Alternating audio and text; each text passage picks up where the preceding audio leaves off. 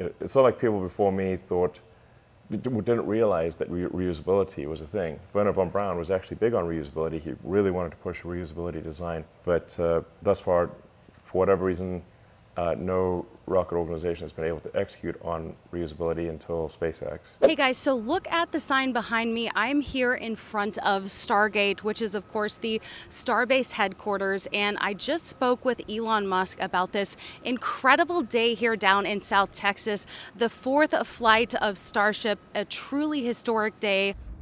We got our mics, we got the phone, good old iPhone, and we are trying to pick which questions. We have a few questions. Oh, nice to meet you. Yeah, nice to meet you. Formally. Hi. Hi. Okay, how are you feeling after today's Flight 4? Great. I think the Starship performed very well, and the SpaceX team done an incredible job.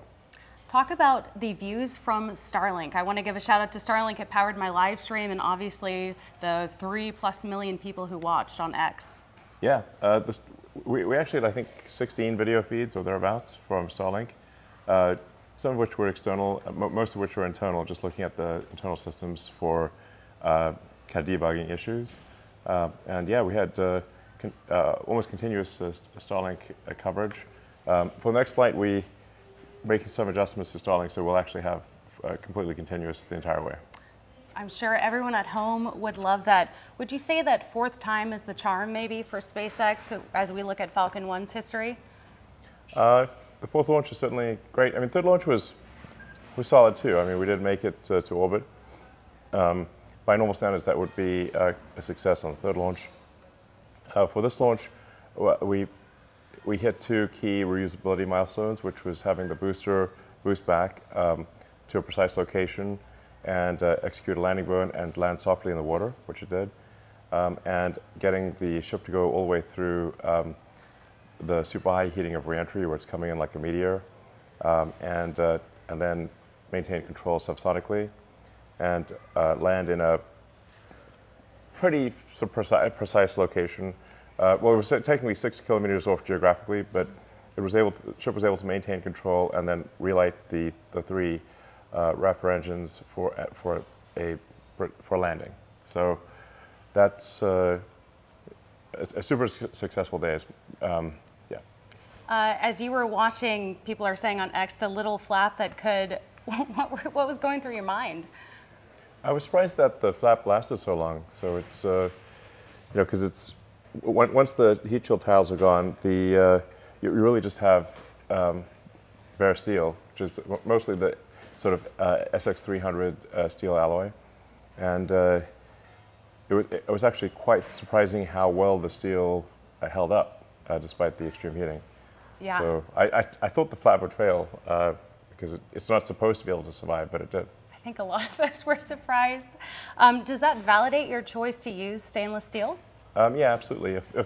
If we'd used carbon fiber or aluminum, they both would have failed due to high heating. Now, we saw you post on X that maybe Flight 5 you'll attempt to catch. What do you think is the likelihood of that? Well, I need to regroup with the team and confirm that there aren't any other known issues, but I think given that the booster came back, came to a precise location, came to essentially a zero velocity landing on the ocean, I think we should probably try to catch it with the tower arms on the next flight. Absolutely. I was lucky enough to take a tour of Starbase, and it's amazing that you guys are able to manage construction and production at the same time. Tell me about the team down here at SpaceX. Yeah, well, we've always done, we've been doing continuous construction of the factory and the launch site while doing development of the rocket. That's been the case, ever since we came out here. I mean, for 3 years, this was my primary residence. I lived here kind of building up the Starbase factory and launch site from basically nothing, from just being a sandbar. And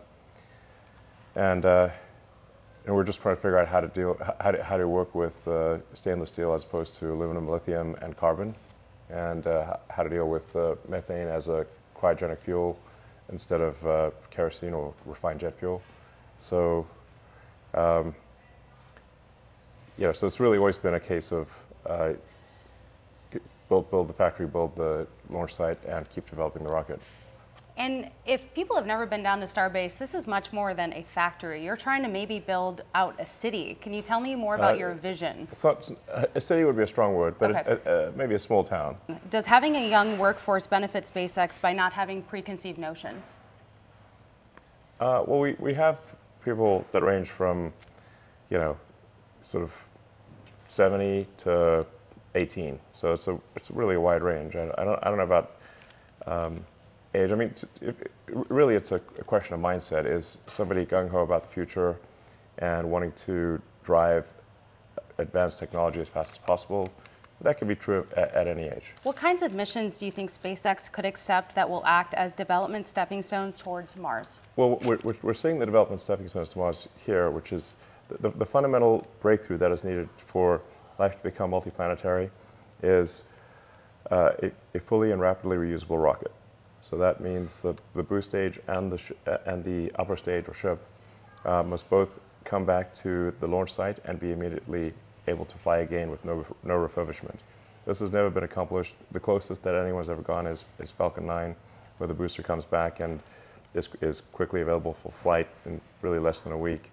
And the fairing or nose cone is also refurbished for flight. The only thing that's lost is the upper stage.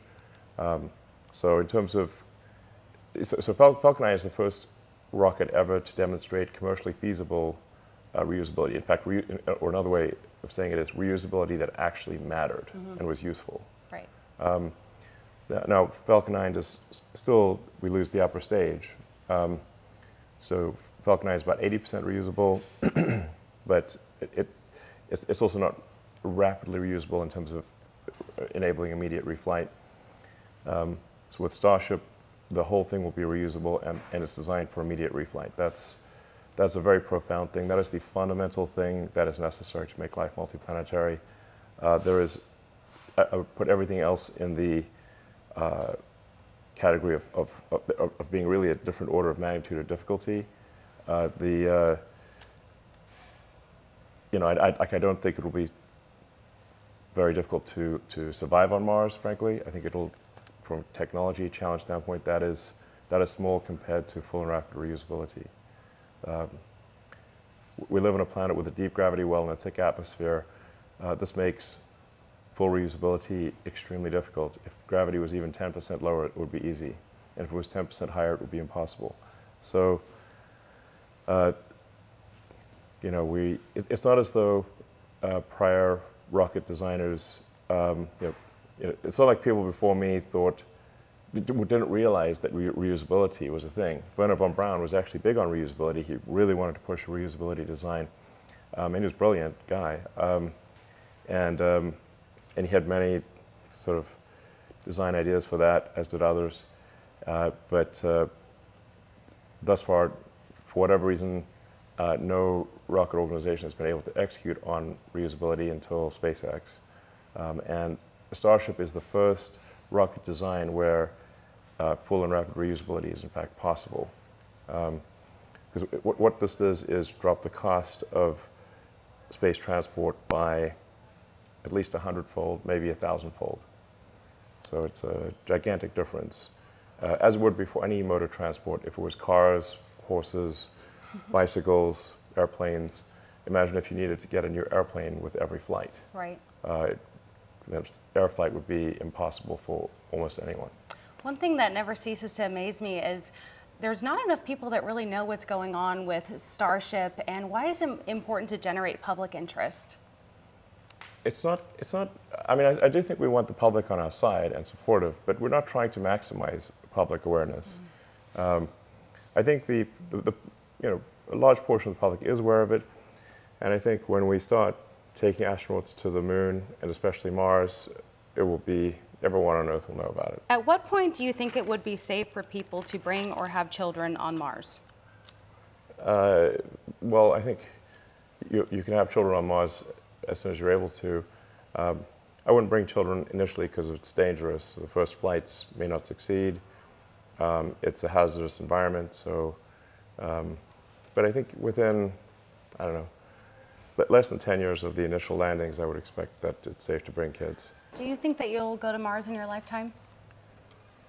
Depends. If I live long enough, then yes. I just want to say that I am so incredibly grateful for Elon Musk taking some time to talk to me on the same day of IFT4. It was already such an amazingly successful day with the launch that we witnessed, and then to be able to talk to Elon on top of it was really just the icing on the cake. I have been working for a very long time to get an interview like this, so if you would like to support my work, it really goes a long way, as this is my full-time job and the revenue can be very inconsistent. I thought about breaking this up into many different clips, and you might see some shorts, but I just wanted to give you the full Starship recap from Elon the day after the Starship launch. So hopefully you appreciate it. And I just can't express how grateful I am for Elon making time to talk to me. And of course, so incredibly proud of the SpaceX team. Humanity has a bright future thanks to the Starship program and what SpaceX is doing, making the world's first fully reusable rocket. We are well on our way, and it is so amazing to see it unfold in person. I've been lucky enough to cover all 4 launches now from the roof of Margaritaville, and to talk to Elon on one of the launch days. I don't even know if I'm dreaming. So I might make an additional video about this experience, but I hope that you enjoyed this video. Please share it if you enjoyed it. Thank you so much for watching. I am feeling very excited to talk to Elon. I've been following the Starship program now since 2021, actually on the ground here. And so it's actually very surreal, and to be doing it on such a successful flight day for IFT4 is kind of the best time to do it. And so I'm really excited to share this moment in history.